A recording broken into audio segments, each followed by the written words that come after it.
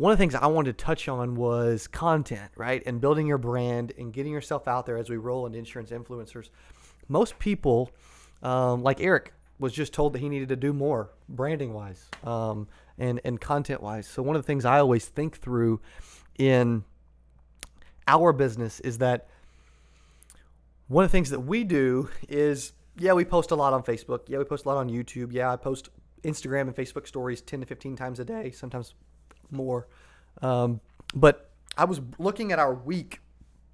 I think it was Sunday or Monday. I was looking at last week, and last week we had 13 Facebook posts last week. Okay. 8 of those, and that's almost 2 a day. Most people are not that active. Okay. 8 of those were videos. 3 of those were live videos and 2 were graphics. Now, our content's always going to be focused on video because people respond to, people like the educational content. We're like a insurance TV in a box, right? We're educating. 13 on Facebook. YouTube, we dropped 13. So we must not have dropped them all on the Facebook that we just put on YouTube. We dropped 13 videos on YouTube, whether it was short videos, podcast, long videos, educational videos, tip videos, interviews, or even shows, right? So we dropped 13 videos on YouTube. If you think about that and you take a step back and you look at over the next like 52 weeks, okay? Even 50 weeks. And actually, if you look, you know what? Let's look at, I mean, if you look at 13, you're at 50 weeks, you're at 650 videos. If you take it times 52 weeks, you're at what, an extra 26? So 676 total videos dropped over the course of 52 weeks, a year. From an SEO standpoint and a content standpoint, you are going to lead the pack, number one. Okay, you're going to lead the pack. Welcome to Insurance Influencers. You're also going to have that much content that's out there and available from an SEO standpoint. What most people don't understand and what they don't realize is, I mean, for instance, Assurance IQ was just sold to Prudential for $2.5 billion. I guarantee you a lot of what they were doing was SEO based and traffic based to that site, getting people to let them shop their term health insurance, Medicare, home and auto, right? And so what most people don't think about is the long-term play. Everybody's always thinking about the short term. And when you think about the short term, you don't produce content. You don't do videos. You don't have a video team. You don't even outsource it to someone like us with our media department because you're thinking so short term. But if you're ever wanting to like build a brand, have prospects reach out to you, build a team, sell anything that helps insurance people, or grow a telesales operation, any of those, you need a personal brand that drives people to you. Now, if you're not in that group, and I don't know who isn't, I guess. I mean, maybe there's, you know, the agent that just wants to sell insurance forever, and that's, you know, none of those other things are important to them. Then a brand isn't important, content isn't important, video is important. But if any of those 5 things I mentioned are really, really, really important to you, then having a personal brand, pushing out content, being an influencer in your space is extremely, extremely valuable and important. So that's one of the things that like we don't talk about, and our industry doesn't talk about. Our industry almost frowns on it because it's like, oh, that person's fake and they're just trying to put out stuff and they're just trying to get attention. Well, no crap, they're just trying to get attention, right? In our world nowadays, it's all about attention. Whoever has attention gets paid for it, right? We get paid decently well and do a lot of business with agents because we are a content leader. We put out more content than anyone else in our space. We produce more videos by far than anyone else in our space. And I've been doing it for almost 4 years, and we've got a trail of 1,300 videos on YouTube that people are always watching. So when you think about it, eventually your goal is to be an actual influencer.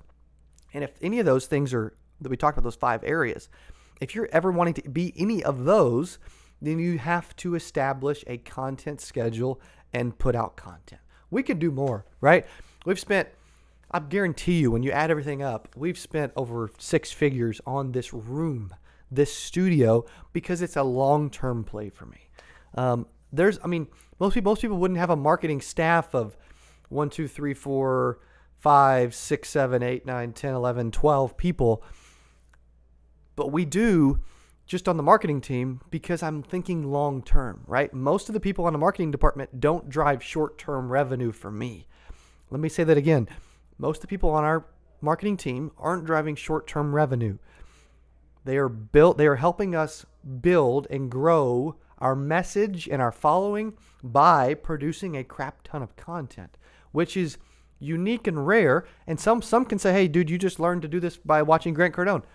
That's absolutely true. He's an influencer in his space. And I realized that he did all these shows, not because those shows have the best content in the world ever, but he puts out so many videos and does so many shows because he's got over 4,000 videos on YouTube now. So it's hard to not have a massive following when you put out that much content. The content could suck and you would still have a following just because you are consistent and religious with it. And some people will hate your content. Some people will love it. Some people resonate with it and they'll keep watching it. So if you're ever wanting to, that's why we're adding a media branch to our team and how we can actually come on site and blow up your brand, record videos of you, build videos for you, edit, record, upload, even manage your YouTube. Most of the YouTube channels in our space are not good, or they have 32 subscribers and 12 videos or 200 videos with 400 subscribers and no thumbnails, no tags, no descriptions. The titles suck. And, if someone's titling something,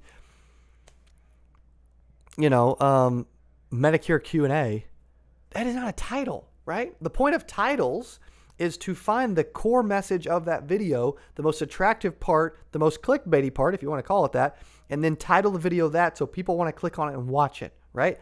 So the podcast yesterday we released yesterday, the day before, was about how to write 6,000 Medicare policies in a year. That is a catchy title, and we didn't talk about that the whole time in the podcast, but that was the core piece of the podcast, right? So most people are not doing enough. There's people that I know that are in my network right now. And Dylan, I almost want you to use this as a separate little clip. There are people in my network that could be owning their space and 10xing the traffic that they are getting to their brand. But they aren't. And if you're one of those people watching, you're like, dude, I know you're talking about me, then we need to talk. Because yeah, we may talk all the time, but if you aren't leading from a content perspective in your space, we can help, right? If you want to leverage Dylan and Keith and everybody else in our marketing department and leverage me and the brainstorming, that's one of the things that we're focused on doing, is helping other people blow up their brand in our space, blow up their YouTube channel, et cetera, et cetera, et cetera. Okay? Any other thoughts or points you want to add, Dylan? At the end of the day, it's all about, if you're ever wanting to build a team, you're ever wanting to grow a brand, an online brand, a call center, sell a product to anybody, have prospects coming to you for whatever you sell, then you need to produce content. You need to become a legit freaking influencer. Most of the people that are in our industry are not doing it good enough, okay? So let's do it better, and let's realize, we pumped out 13 videos last week, but Dylan, we had a month ago where we put out maybe a month and a half, 3 weeks ago, whatever, we put out 21 videos in a week, right? Yeah, we're averaging about 15 a week. Average, is what I try to go for. Yeah, we're averaging about 15 videos a week on YouTube. That is a freaking crap ton of videos, right? Over the course of 52 weeks, we are on pace to put up 780 videos a year. Over the course of 3 years, we're putting up over 3,000 videos. That's a lot of stinking videos, right? Which is why you need to be thinking about how you can leverage what you're doing, how you can get more attention, how you can monetize it, how you can stop thinking so short term, start spending some money and thinking long term, and put out content to help people, okay? People work with people who educate them, start educating people. Thanks for watching Insurance Influencers. I love this show. I want to keep doing it. I want to keep educating you on how you can blow up your brand, get more attention, turn yourself into a brand. You are a brand, and how you can start to help more people by thinking of yourself differently, okay? And by putting out a lot more content. So thanks for watching. Have a great weekend.